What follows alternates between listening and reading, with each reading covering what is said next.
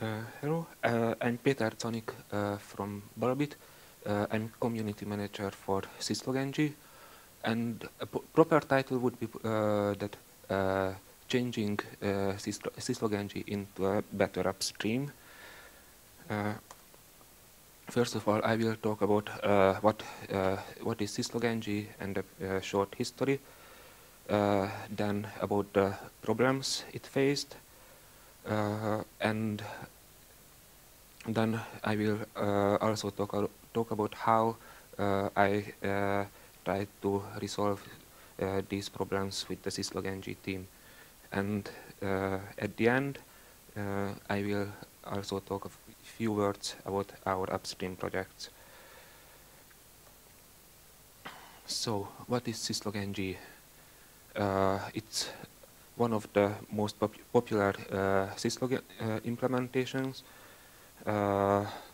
often called a Swiss Army knife of logging, as it has a lot more possibilities than the original Syslog-D, a lot more inputs, outputs, much better filtering, and recently log processing was also added. One can extract important data from log messages using Syslog. The Syslog code base is highly portable, running on just about any Linux, BSD, and most commercial Unix variants.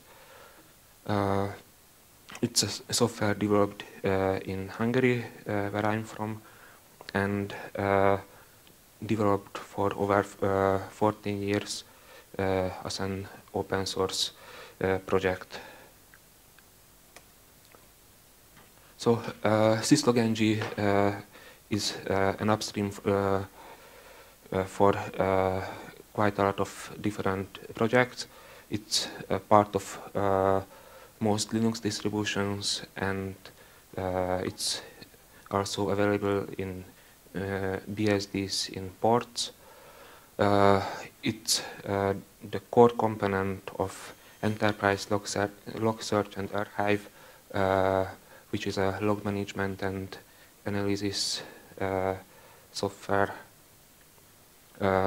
It's also part of many networking appliances from Cisco, F5, or in many network, at least storage appliances. And it's also upstream for a commercial version, which was added a few years ago.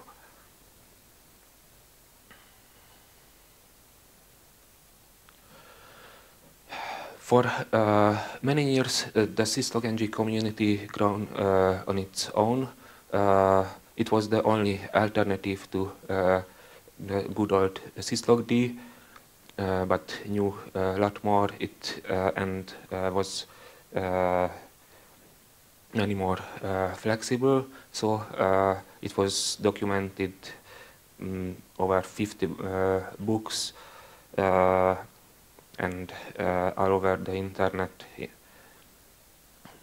And there were many users of Syslog, but recently many factors slowed down the adoption of Syslog. One of them is called rsyslog, as with the appearance of rsyslog, Syslog wasn't the only alternative anymore. Also, the introduction of the commercial version and the necessary contributory license agreement alienated quite a few Linux distributions, not the users, but as they receive, many of them use logging system from the distribution. This also, it wasn't really good for us. And Syslog was never actively pushed from within Balbit.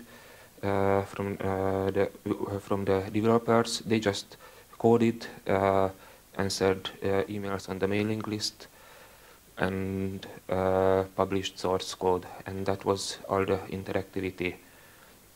This had quite bad consequences for us, as our syslog became the default in many Linux distributions, and also resulted in that many distributions stayed with ancient versions, syslog-ng versions, as there was nobody actively working on this problem.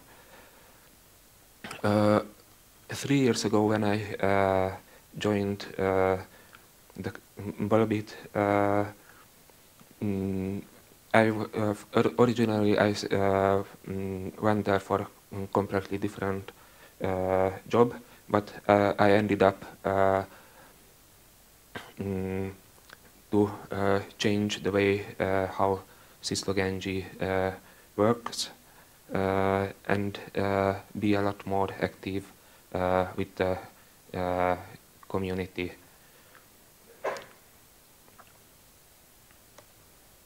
So before going on what I did to change the syslog-ng world, I would like to ask a tricky question. What do you think? Which syslog-ng version is the most popular? Here are some hints on the screen. Syslog-ng 3.4 was released just three days ago. SUSE Linux Enterprise has version 2.0. Debian has 3.1. Fedora and OpenSUSE both have version 3.3. So what do you think? Which has the largest installed base?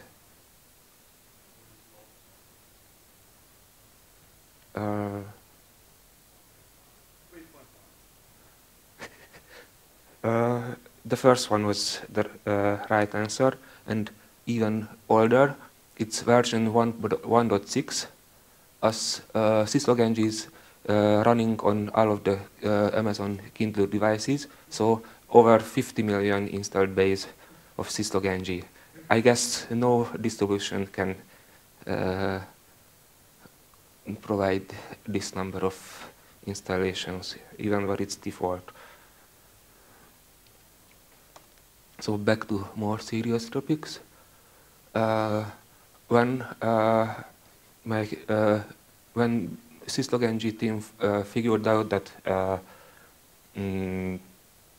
distros are using ancient syslog-ng versions, they started to provide own binaries on the syslog-ng website, which didn't really work out as expected, as one can build and provide packages only for a limited number of distributions and architectures, and just take Debian or NetBSD, where there are over a dozen different platforms, which we obviously cannot support on our own. So one of the first things I did, that I started to look for active maintainers for syslog-ng packages in different distributions, and help the work of these packagers. This is beneficial for both sides. We know what is changed in syslog-ng. We know what are the dependencies, how they are changing, what are the new features, and so on. But distribution packagers are the one who know the packaging system, the init scripts, and the and the infrastructure of different distributions. So this way we could suddenly reach a lot more users, as a lot more as it became up-to-date versions were became integral part of different distributions. I also helped distributions to reinvent the wheel. I mean, many distros did quite similar patches to Syslog-ng to help packaging and stuff. And I started to collect these patches floating around and integrate them into our upstream tree. I also started to follow distribution backtrackers, as the Syslog-ng project has its own Bugzilla, but not everybody can find it. Most people file bugs at distribution backtrackers, and this way we could collect a lot more feedback and fix problems a lot quicker.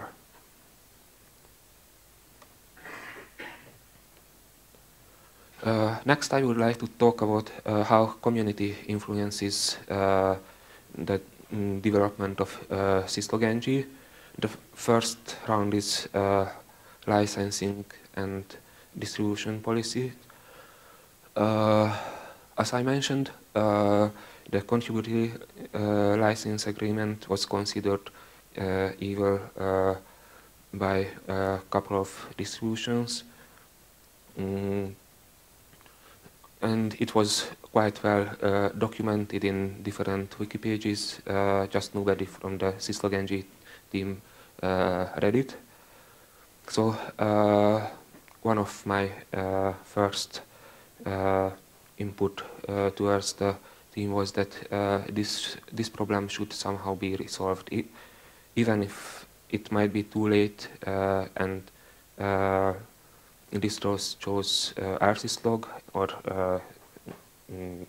remain with syslog-d, but at least we don't lose other developers and users, and might gain even more if this obstacle is removed. So the first version after I joined the team was 3.2, in which Syslog-ng became modular, which could quickly resolve this problem, as the core of the software became LGPL. The rest of the modules became GPL, which immediately made the CLA redundant. And if anybody looks at our Git tree, the number of outside contribution immediately jumped. We run into another problem.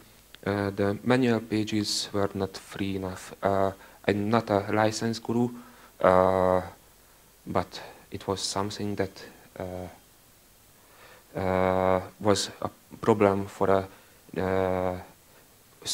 very small distribution where all of the code and documentation had to be under a GPL compatible license. We complied and did even more. We also made the XML sources for the manual pages available. Another problem is we run with IVKeys with the Fedora project. We use IVKeys for threading and I/O in Syslog NG 3.3, and we found IVKeys a very promising project, but there were many little details not yet worked out completely. So we forked the code base and extended to our needs. We thought that we can wait with it and slowly upstream our changes, but as it turned out, while OpenSUSE, Debian, FreeBSD, and so on did not care about bundling forked library,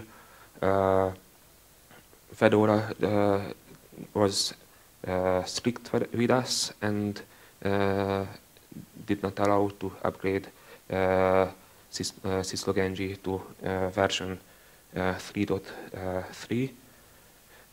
So it became suddenly a huge problem for us, as about 2/3 of our users are coming from Fedora, Red Hat, CentOS, and they couldn't use this way our latest version from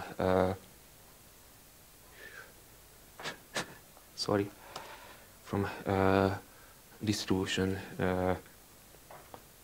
sources. So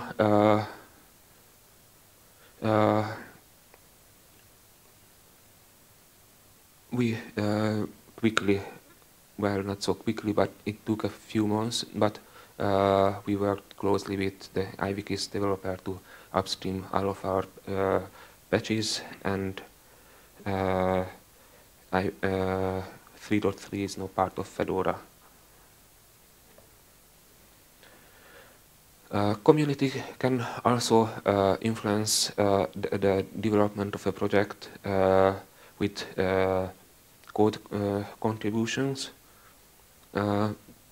Syslog NG tried to keep close relation with distributions in the past 3 years, and once systemd became important, we start. The OpenSUSE guys approached us that they need support in Syslog NG for systemd, and we did the initial systemd support with OpenSUSE. Of course, systemd was changing quickly, and at least at the beginning, and we extended and finished our systemd support with Arch Linux developers. There were many small features coming from the community. PatternDB is the parser I mentioned, which can extract information from log messages, and it has many different little parsers for IP addresses, email addresses, strings, integers, and so on. And many of these were added by the community. Or our first larger external code contribution was a complete destination driver for AMQP. We learned about it just by accident. Somebody was asking if we could find a bug in why Syslog NG doesn't work in a sudden configuration, and we found that, oops, there is an AMQP destination in the configuration file. So we asked if it could be upstreamed, and this is how it became our first external, large external contribution.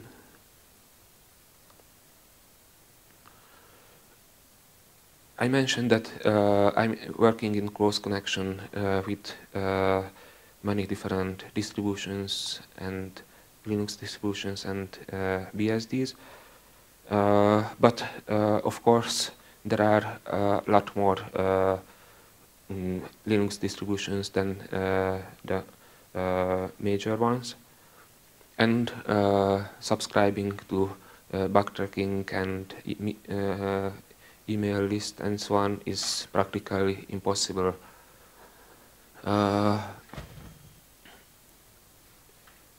One of the tools which can help to resolve this problem is a tool from Google, but I'm sure that other search engines have similars.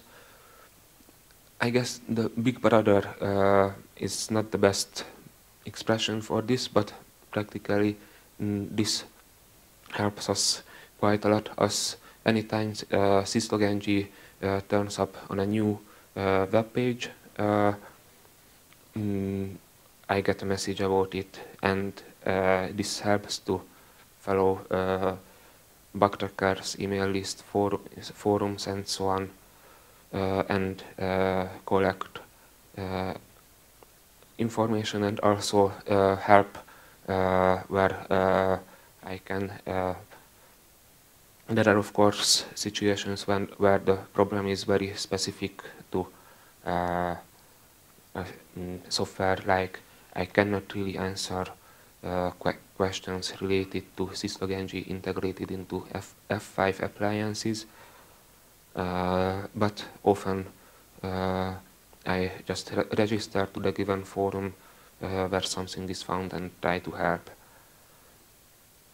And last but not least, here is where Google Alert is Big Brother, that I can also see what others are saying about syslog-ng and how they compare syslog-ng to competing solutions.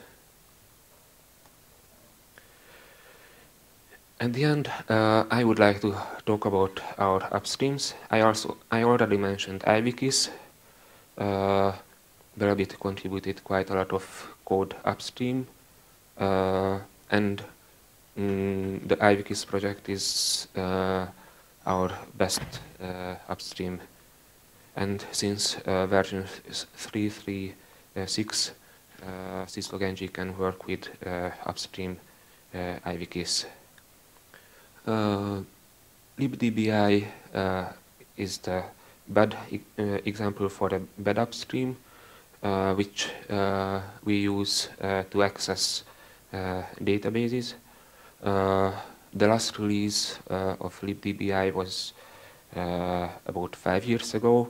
There are quite a lot of fixes in CVS, but as there was no release, distributions carry the crappy old versions. For example, syslog-ng needs patches from CVS to access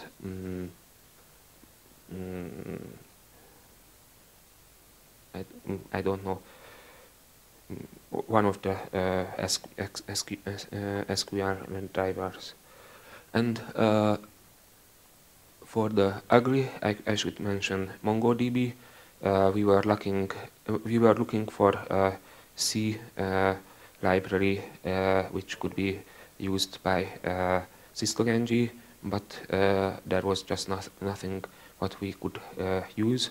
So we developed our own library for MongoDB, and it was quickly picked up by other projects, including rsyslog. At the end, I would like to ask if you have any questions.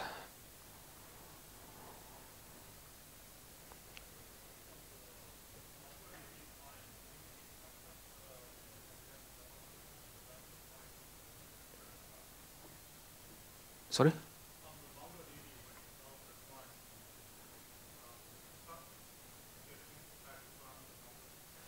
Yes, as far as I know, it was not me who contacted them. That was a C++ implementation, but that didn't really fit our need, and mm, as far as I know, that it was a colleague of me who tried to who emailed with them, and we didn't really receive much support when asking for help, and it was easier to write something new. As far as I know, but there is now a new C-based solution, so we will look at it later on.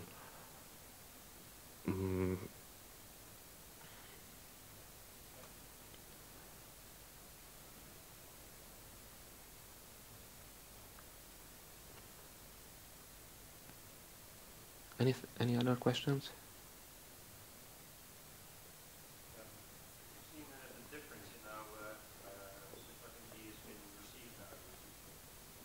Those changes. Oh,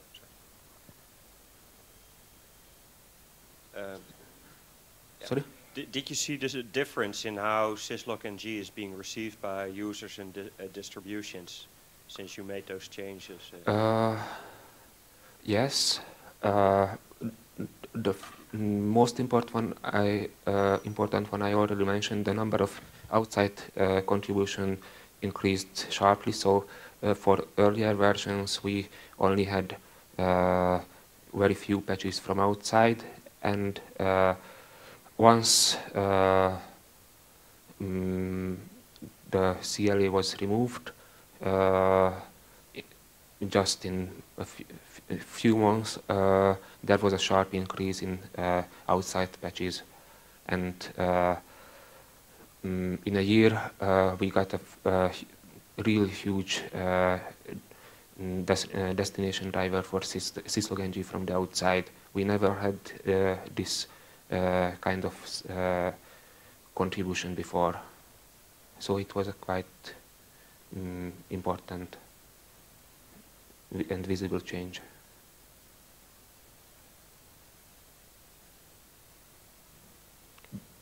And the other one is I was just sitting at Leonard's presentation about systemd, and previously there was not really much outside cooperation, just coding in the Syslog NG team, and now we try to work closely with other projects, and Leonard emphasized that while other Syslog implementations don't really care about journal, we will have a developer in the upcoming Fedora Developers Conference in 2 weeks, and helping to code jointly on Syslog NG and the journal.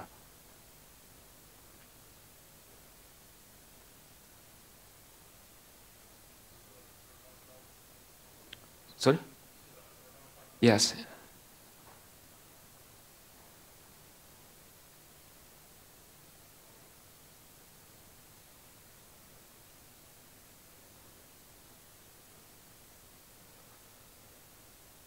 Thank you for attention.